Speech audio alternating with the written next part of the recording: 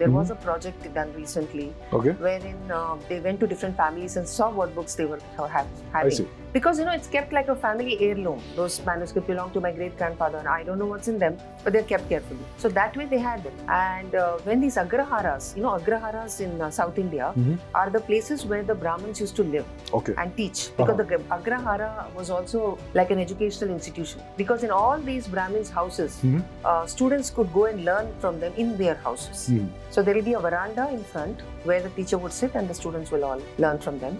And adjacent houses, they're teaching different subjects. I see. So it's imagine in the middle of the street there will be a debate going on because this student has just come out from here, studied something, and there's another student. So they meet on the way, they are discussing, and debates would happen spontaneously in agraharas, right? And so all of them used to maintain manuscripts. So there was a project where those were being scanned and they were being looked up to see what they contain. But I'm also told that a lot of these manuscripts were sold like raddi when people had to move. I see. Because they had to vacate. A lot of these agraharas are no longer agraharas, right? They are now shops there and they've been taken over by the other, the demography change, the demographic changes that are happening. So a lot of agraharas have gone to the other communities. And so these manuscripts were given away as raddi. And because they are thinking it's not useful to us, they are now educated in English, today's generation, and they're thinking, what is there? It's not going to be useful to me. And they gave it to me. That's sad.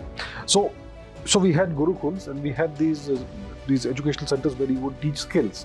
And was this spread all across India? All across India. Okay. North, south, east, west.